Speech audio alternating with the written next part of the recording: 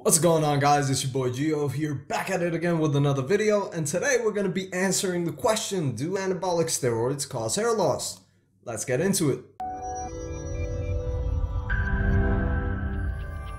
Also, before I get started, don't forget to like this video and subscribe. It is always a huge help and it lets me know if you want to see more videos like this in the future. Also, please note that anabolic steroids are illegal in most countries and can cause a number of side effects. This video is exclusively intended for information purposes only. The short answer is yes, steroids can cause hair loss. There's a reason why the majority of pro IFBB or NPC bodybuilders are lacking in the hair region. But it's not a simple yes or no answer. There are a lot of differing factors that determine the reason for hair loss. The most common explanation as to how androgenic alopecia develops is a hormone called dihydrotestosterone, DHT for short. This hormone binds to the receptors of the hair follicles. Over the time, it leads to their shrinkage, and eventually hair follicles become so small that they stop producing hair altogether. And since DHT is derived from testosterone, logically speaking, using more testosterone is going to contribute to the conversion of the excess testosterone into DHT, effectively speeding up the process of hair loss. Steroids by themselves do not have a direct impact on hair loss. However, the 5-alpha reductase enzyme binds to testosterone and converts it into DHT. And this therefore increases the chances of hair loss progressing much faster. And since some steroids are very similar in structure to testosterone, those can also be converted into DHT using 5-alpha reductase. But it's not that easy, and you can't blame it all on DHT because genetics also factor into that equation. For example, how come Brandon Curry has hair while Phil Heath or Big Randy don't?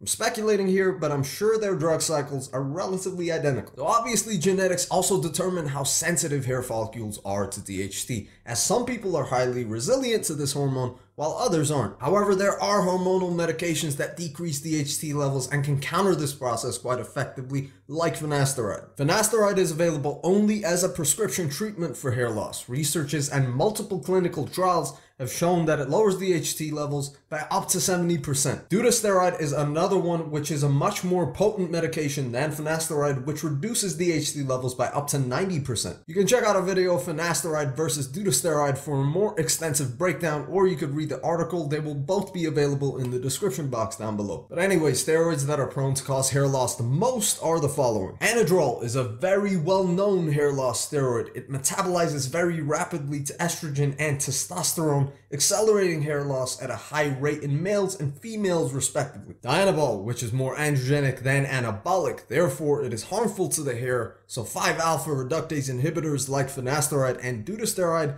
won't really help when it comes to this. Trenbolone is another powerful androgenic and anabolic steroid that is very harmful for the hair follicles. It is actually a DHT derivative, and although there is a lot of false information out there about DHT-derived steroids not causing hair loss, this is purely anecdotal and should not be taken seriously. Winstrol is the absolute worst steroid when it comes to its side effect profile when concerning hair loss. Like in the case of Trenbolone and Dianabol, even high doses of finasteride and dutasteride will not help you much. This one is so strong that even users who are not particularly prone to androgenic alopecia report hair loss when using. So bottom line, if you're concerned about your hair, the safest option is obviously to not take steroids at all. If your hair is sensitive to DHT, it will fall out if your body receives enough androgens.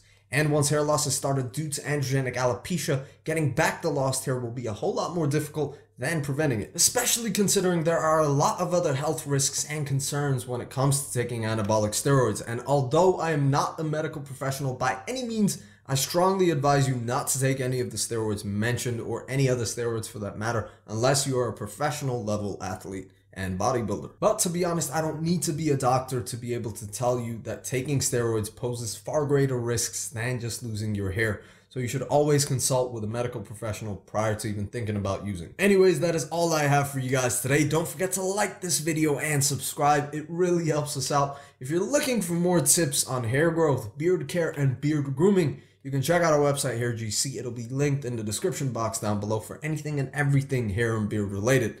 My name is Gio, and as always, people, have an awesome day, and I will see you next time.